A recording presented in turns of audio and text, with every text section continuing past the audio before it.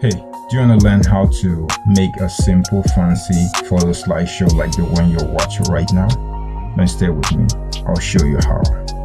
Before we get started, if you're new here, subscribe to the channel and click the notification bell for more awesome, unique videos like this. So let's get started.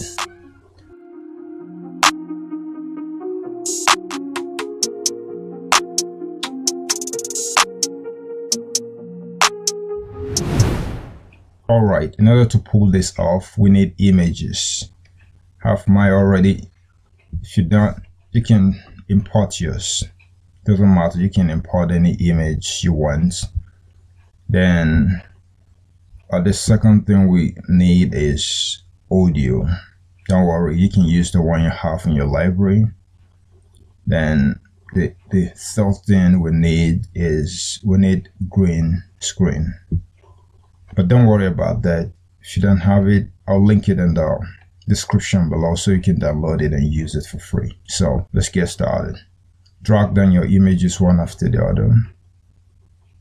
Just hold it and drag it to the track on the timeline one after the other and align them. Make sure there's no gaps in between. Align them and drag them down one after the other.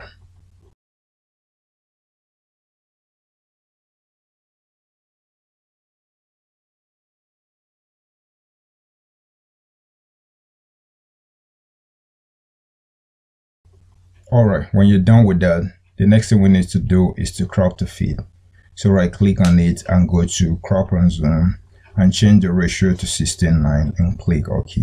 Go to the next image and do the same thing. We need to get rid of the blank space by the side. So right click, go to crop and zoom, then change it to 16:9. Do the same to all your other images one after the other.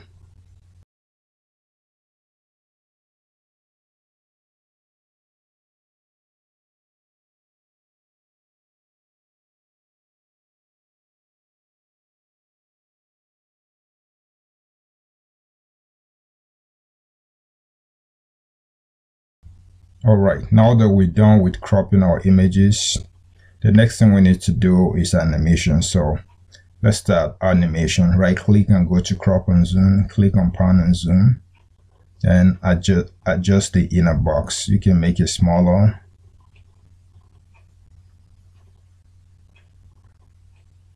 Those two boxes there, or two windows, you can drag them and move them around.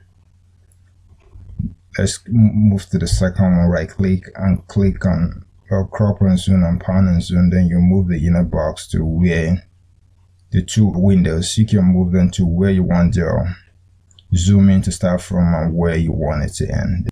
And you can toggle it between this icon right there to swap the zoom in. When you do that, you can test it. When it's okay, you click OK. You move to the next one and do the same thing. Go to right click and go to crop and zoom. Then you click on pan and zoom. Then you adjust the zoom box, the smaller box. And it's okay, you click OK. You move to the next one, do the same thing. Just go one after the other and do the same thing to your images. All you need to do is to drag these boxes to where you want the image to start and where you want it to end. And you can test it. If the movement is okay, you leave it. If it's not, you can swap. You can toggle in between the movement by clicking the swap icon. So do the same to all your images one after the other.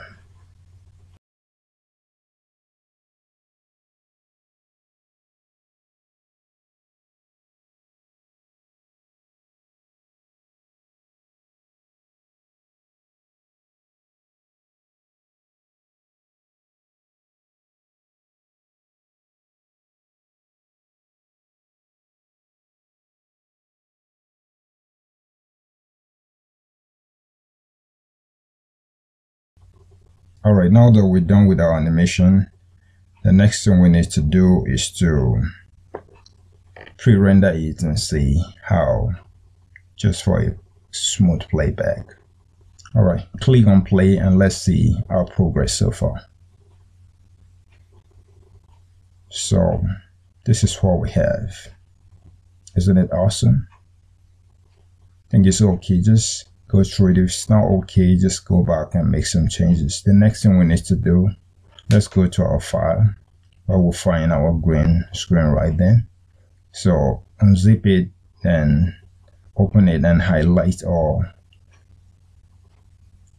and drag them to the library. Drop them right there. We can scroll. This is what we have. All we need to do is to drag everything to the timeline, to the track on the timeline, the top one. So now that we have everything aligned, the next thing we need to do is to key out the green screen. So you can click on it, then click on that icon right there, and it will bring you to the green screen window. Click on the green screen, then you can change, you can make some changes there, or you can drag and make sure the green screen is off and the image is bright. So when you're done with that, now we need to reduce the opacity. So let's go to compositing and reduce it to 50, or probably let's just change it to 30. We want it to be transparent, so something like this. So it's okay. So click OK. Then let's see what we get. Something like this. Okay. Move to the next one. Click on that icon and key out the green screen. Click on the green screen and change that to 6. Then go to compositing and reduce the opacity to 30, and move to the next one. Click on it and click on that icon, change the first box to 6. Then you go to opacity and change it to 30. Do the same to all the other green screen. All you need to just adjust it and make sure the green screen is out and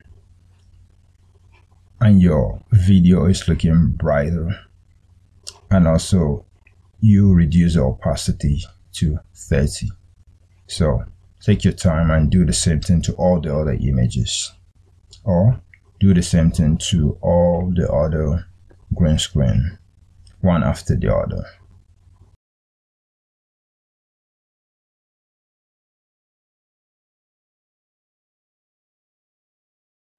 Alright, if you notice the green screen we have there is not up to the other, doesn't cover the other images.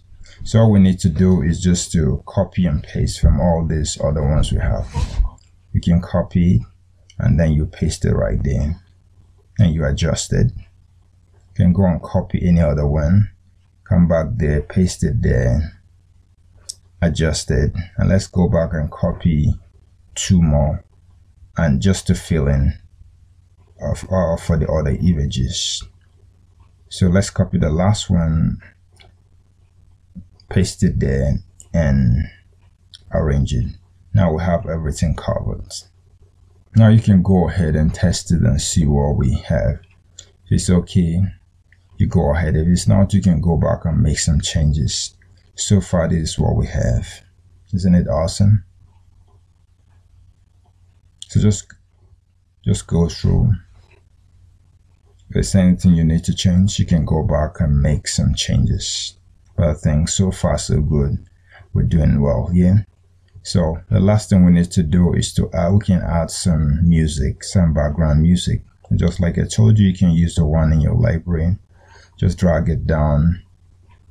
Just drag it down and drop it on the timeline, on the last track on your timeline. And you can make some adjustment to it. Just listen to it. If it's too loud, you reduce the volume. and you can go through it and cut out any parts you don't want. So like this, then just I'll cut out the last part. Then you can add fade in and fade out. When you're done, you test it, listen to it, watch it over and over again. When you're fully satisfied, the next thing we need to do is to click on export button and have your final product. Talking about your final product, this is our final product. Check it out. Isn't it awesome?